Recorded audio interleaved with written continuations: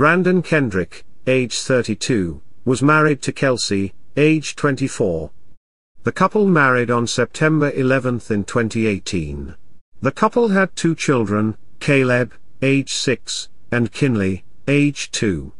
Caleb Allen Kendrick attended West Blockton Elementary School where he played baseball. He loved playing outside with his cousins and many friends. He adored Spider-Man. Kenley Grace Kendrick loved to dress up for every occasion. She always wore a bow in her beautiful curly hair. She loved to watch Mickey Mouse Clubhouse, and dance along with Mickey. Kelsey was a stay-at-home mom who doted on her 2 children. Brandon and Kelsey were having difficulties in their marriage. Brandon had a troubled childhood. He was abused in every way until his grandfather and grandmother took custody when he was 12 years old. His 71-year-old grandfather is the pastor of the Oasis of Praise Church in Bessemer, Alabama. Brandon suffered from schizophrenia, and was taking medication.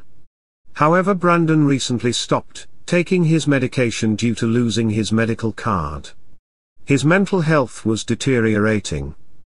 The family lived at the 1000 block of Greentree Drive in West Blockton, Alabama in an apartment above his grandfather's main home. Blockton, Alabama is located approximately 27 miles southeast of Tuscaloosa, and midway between Tuscaloosa and Birmingham. It's a small town located in northern Bibb County with a population of just over 2,000 citizens. On July 16, 8-year-old Colton and his sister 6-year-old Haley were at their grandparents' home staying over due to their mother having surgery the next morning. Colton and Haley were cousins to Caleb and Kinsley. They played together often. Prior to arriving at their grandparents' home, all 4 children were at the home of Bill Mauro, Kelsey's grandfather, for a pool party to celebrate Colton's upcoming birthday. Birthday, dear Colton. Happy birthday to you. Did you make a wish? Okay. Their mother, Jessica, recently was granted full custody of her children. Jessica, Colton and Haley's mother, was having surgery early the next morning, so Kelsey was supposed to stay all night at her grandfather's home and watch all the children. However, Brandon kept calling Kelsey and telling her to come home. Eventually she gave in. Jessica drove Kelsey and all 4 children to their apartment and left. The children were there approximately an hour playing when Brandon and Kelsey had a serious argument. Kelsey grabbed the children and ran into their apartment. She locked the door behind her, leaving Brandon outside. At some point Brandon broke the door down. Brandon retrieved a handgun, and shot Kelsey in the head. Then systematically shot Kinley, Caleb, and Haley each in the head.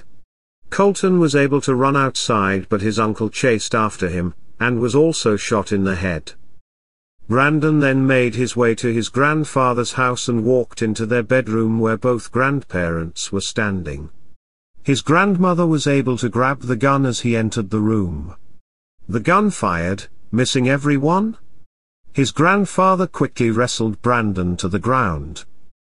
Shortly after, a 911 call came in saying shots were fired on Greentree Drive and a child was injured. When deputies arrived, they found 24-year-old Kelsey Kendrick, 6-year-old Caleb, 6-year-old Haley and 2-year-old Kinley all dead from gunshot wounds to the head. The front door was busted, and outside they found 8-year-old Colton, also dead from a gunshot wound to the head. Brandon was immediately arrested and taken into custody. He was initially charged with 4 counts of capital murder, and 1 count of attempted murder. Brandon is being held without bail in the Bibb County Jail. The Reverend Alan Kendrick, Brandon's grandfather, said that about an hour prior to the shootings he held a prayer meeting for Brandon and his family. And just moments before the shooting he and his wife spoke with Brandon in their bedroom. He said Brandon was laughing and happy. He said that Brandon's wife, Kelsey, arrived home with all the kids a little bit later. She joined them and they were all laughing and talking. He said Kelsey got up and walked to their apartment, then 10 minutes later Brandon got up and left. Then just moments later they heard gunshots. Before they could go check on what was happening, Brandon entered their bedroom with a gun. The pastor's wife grabbed the gun, it went off, but the pastor was able to wrestle Brandon to the ground and subdue him. He said Brandon was confused and asking why his grandfather was so angry. He didn't know where he was at, and was asking where Kelsey was at. The pastor blamed Brandon's problems on him being abused as a child, as well as trouble with medicines he had taken. He said, "We tried everything. Had him institutionalized in hospitals, only to be discharged with no medication, no follow-up, nothing." Sheriff Jody Wade said, "It's absolutely horrible. It's unimaginable what the family is going through, what the friends of the family are experiencing, what the community is feeling right now. It was just a horrific scene that even seasoned officers told me it is the worst thing they've ever seen." On July 19 the Oasis of Praise Church held a prayer vigil with more than 300 members. The proceeds from the collection plate would go to the families. On July 23, Eli Morrow, uncle to Colton and Haley, posted a message on his Facebook to Colton on what would have been his 9th birthday. "Happy heavenly birthday, dude. We will celebrate you no matter what. You deserved the world. I wish we could have watched you grow up like it was supposed to be. I love and miss you so much, buddy. I'm glad I was able to see your smile and hear your laugh last week. I will hold on to that and all the other happy memories we shared. I wish I could see the party they're throwing you up there." The Alabama Law Enforcement Agency's State Bureau of Investigation is handling the investigation. On Monday, July 22, Brandon Kendrick appeared for his first court hearing. Brandon pleaded not guilty by reason of mental defect. The arraignment was shown on a screen inside the courtroom of the Bibb County Courthouse, and only lasted 5 minutes. Kendrick did not speak during the hearing. The judge found enough probable cause to continue the case. The next court date is scheduled at the end of September. Centerville Mayor Mike Oakley said, "When you hear of anything like that anywhere, it's a shock. And when it happens so close to your community, it kind of brings it all home. This kind of stuff happening in urban areas and rural parts. Why would anyone want to do that to innocent children?" A GoFundMe was set up for the family to cover the cost of all 5 funerals. It had raised nearly $30,000 by the day of the service.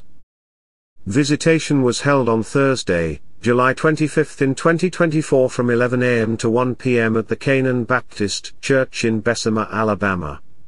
A funeral service was held on Thursday, July 25 in 2024 at 1 p.m. at the same location. Approximately 26% of Americans over 18 suffer from mental illness. A study from the early 1980s found that most people with mental illness are not violent.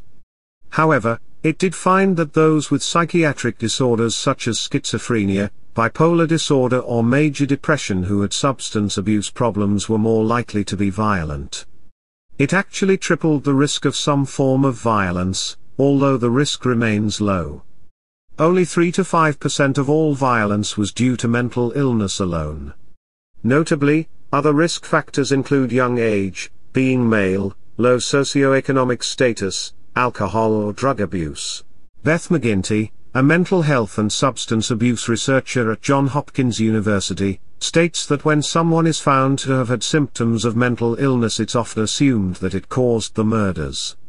She says it may have contributed, or it might not have had anything to do with it. She states that people with mental illnesses also may have other factors that are more strongly associated with violence, such as anger issues, substance abuse, or a history of traumatic events. Brandon Kendrick had a history of mental illness. According to his grandfather, they tried to get him help to no avail. He eventually murdered his wife, 2 children, and niece and nephew. It's sad that innocent lives were lost. These children had the right to grow up, but will never get that chance. Was Brandon mentally ill? Or was he just angry? What do you think? May Kelsey, Caleb, Kinley, Colton, and Haley all rest in peace. That concludes this episode. Keep your eye out for the next volume, coming soon. If you enjoyed this video, consider subscribing. Thanks for watching.